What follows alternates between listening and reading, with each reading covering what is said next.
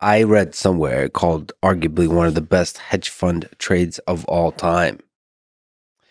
So I guess it went from $60 million to over $3 billion. It was a good one, All right. but it wasn't a trade. I wouldn't describe it as a trade. A trade is something you buy and you flip. This is something where we made the investment initially in November of 2008. And we still own a company we spun off of General Growth, and it's now 15 years later. So can you describe what went into making that decision to actually increasing the value of the company? Sure. So this was at the time of the financial crisis, circa November 2008. What real estate's always been a kind of sector that I've been interested in. I began my career in the real estate business, working for my dad, actually, arranging mortgages for real estate developers. So I have kind of deep ties and interest in the business. And General Growth was the second largest shopping mall company in the country. Simon Properties, many people have heard of. General Growth was number 2. They own some of the best malls in the country. And at that time, people thought of shopping malls as these non-disruptible things. Again, we talk about disruption. Malls have been disrupted in many ways. And General Growth stock, the company, the CFO in particular, was very aggressive in the way that he borrowed money. And he borrowed money from a kind of Wall Street, not long-term mortgages, but generally relatively short-term mortgages. He was pretty aggressive. As the value went up, he would borrow more and more against the assets, and that helped the short-term results of the business. The problem was, during the financial crisis, the market for what's called CMBS, commercial mortgage-backed securities, basically shut. And the company, because its debt was relatively short-term, had a lot of big maturities coming up that they had no ability to refinance. And the market said, oh my God, the lenders are going to foreclose and the shareholders are going to get wiped. The company's going to go bankrupt. They're going to get wiped out. The stock went from $63 a share to 34 cents. So, and there was a family, the Bucksbaum family owned, I think, about 25% of the company. And they had a $5 billion of stock that was worth $25 million or something by the time we bought a stake in the business. And what interested me was, I thought the assets were worth substantially more than the liabilities. The company had $27 billion of debt and had $100 million value of the equity, down from like $20 billion. Okay. And that, sort of an interesting place to start with a stock down 99%. But the fundamental drivers of the mall business are occupancy. How occupied are the malls? Occupancy was up year on year between 2007 and 2008, interestingly. Net operating income, which is kind of a measure of cash flow from the malls, that was up year on year. So kind of the underlying fundamentals were doing fine. The only problem they had is they had billions of dollars of debt that they had to repay. They couldn't repay. And if you kind of examine the bankruptcy code, it's precisely designed for a situation like this, where it's kind of this resting place you can go to kind of restructure your business. Now, the problem was that every other company that had gone bankrupt, the shareholders got wiped out. And so the market's seeing every previous example, the shareholders get wiped out. The assumption is the stock is going to go to zero. But that's not what the bankruptcy code says. What the bankruptcy code says is that the value gets apportioned based on value. And if you could prove to a judge that there was the assets worth more than the liabilities, then the shareholders actually get to keep their investment in the company. And that was the bet we made. And so we stepped into the market. We bought 25% of the company in the open market. We had to pay up. It started out at 34 cents. I think there were 300 million shares. So it was at $100 million value. By the time we were done, we paid $60 million for 25% of the business. So about $240 million for the equity of the company.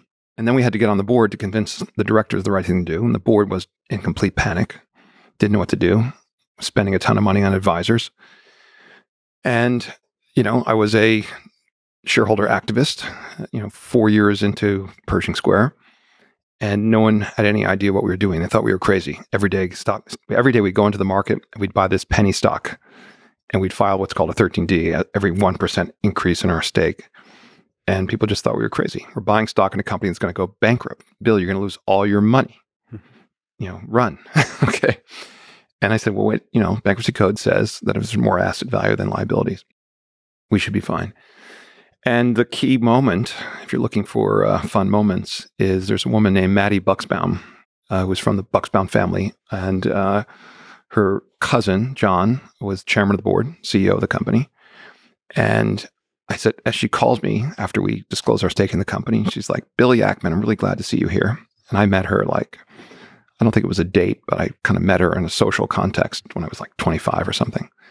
And she said, look, I'm really glad to see you here. And if there's anything I can do to help you, call me. I said, sure. We kept trying to get on the board of the company. They wouldn't invite us on. Couldn't really run a proxy contest, not with a company going bankrupt. And their advisors actually were Goldman Sachs. And they're like, you don't want the fox in the hen house. Mm-hmm. And they were listening to their advisors. So I called Maddie up and I said, Maddie, I need to get on the board of the company to help. Mm-hmm. And she says, you know what? I will call my cousin and I'll get it done. Mm-hmm. She calls back a few hours later. You'll be going on to the board. I don't know what she said to her cousin. Well, she was convincing. Next thing you know, I'm invited on the board of the company. And the board is talking about the old equity of General Growth. Old equity is what you talk about. The shareholders are getting wiped out. I said, no. This board represents the current equity of the company. Mm-hmm. And I'm a major shareholder. John's a major shareholder. There's plenty of asset value here. This company should be able to be restructured for the benefit of shareholders. And we led a restructuring for the benefit of shareholders. And it took, let's say, 8 months. And the company emerged from Chapter 11. We made an incremental investment into the company. And the shareholders kept the vast majority of their investment. All the creditors got their face amount of their investment, par plus accrued interest. And it was a great outcome. All the employees kept their jobs. The mall stayed open. There was no liquidation. The bankruptcy system worked the way it should. I was in court all the time. And the first meeting with the judge was like, look, this would never have happened were it not for a financial crisis. And once the judge said that, I knew we were going to be fine because the company had really not done anything fundamentally wrong, maybe a little too aggressive in how they borrowed money. And stock went from 34 cents to $31 a share. And actually, fun little anecdote. We made a lot of people a lot of money who followed us into it. I got a lot of nice thank you notes, which you get on occasion in this business, believe it or not. And then one day I get a voicemail. This is when there was something called voicemail, probably a few years later. And it's a guy with a very thick Jamaican accent leaving a message for Bill Ackman. So, I return all my calls, call the guy back. He's like, hi, it's Bill Ackman. I'm just returning your call. And he's like, oh, Mr. Ackman, thank you so much for calling me. And I said, oh, how can I help? He says, I wanted to thank you. I said, what do you mean? He said, I saw you on CNBC, a couple of years ago, and you were talking about this General Growth and the stock. I said, where was the stock at the time? He said, it's 60 cents or something like this. And I bought a lot of stock. And I'm like, well, how much did you invest? Oh, I invest all of my money in the company.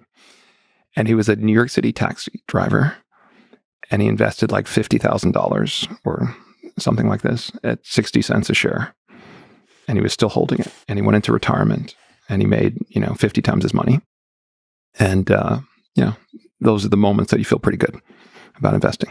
What gave you confidence through that? When it's a penny stock, and I'm sure you were getting a lot of naysayers and people saying that this is crazy. It's the same thing. You just do the work. Like, we got a lot of pushback from our investors, actually, because we had never invested in a bankrupt company before. It's a field called distressed investing. And they're dedicated distressed investors, and we weren't considered one of them. So, Bill, what are you doing? You don't know anything about distressed investing. You don't know anything about bankruptcy investing. But I can read. And you learned. And I learned. And it sometimes is very helpful not to be a practitioner, an expert in something, because you get used to the conventional wisdom. And so we just, abstractly read the step back and look at the facts. And it was just a really interesting setup for one of the best investments we ever made. How hard is it to learn some of the legal aspects of this? Like you mentioned, bankruptcy code. Like, I imagine it's very sort of dense language and dense ideas and the loopholes and all that kind of stuff. Like, if you're just stepping in and you've never done distressed investing, how hard is it to figure out? It's not that hard. No, it's not that hard. Okay. I mean, I literally read a book on distressed investing. Okay. Ben Branch or something on distressed investing. So you were able to pick up the intuition from that, just all the basic skills involved, the basic facts to know, all that kind of stuff. Most of the world's knowledge has already been written somewhere. You just got to read the right books. And also had great lawyers. Built up some great relationships. We work with Sullivan and Cromwell. and the lawyer there named Joe Schenker, who I met earlier in my career. Pershing Square is actually my second act in the hedge fund business. I started a fund called Gotham Partners when I was 26. One of my early investments was a company called Rockefeller Center Properties that was heading for bankruptcy. And the lawyer on the other side representing Goldman Sachs was a guy named Joe Schenker. So he was like an obvious phone call because we had yet another real estate bankruptcy. And that one, we did very well, but I missed the big opportunity. And I suffered severe psychological torture every time I walked by Rockefeller Center because we knew more about that property than anyone else, but I knew less about deal making and didn't have the resources. And I was 28 years old or 27. And they hired a better lawyer than we did. And they outsmarted us on that one in a way. So I said, okay, I'm going to go hire this guy the next time around. So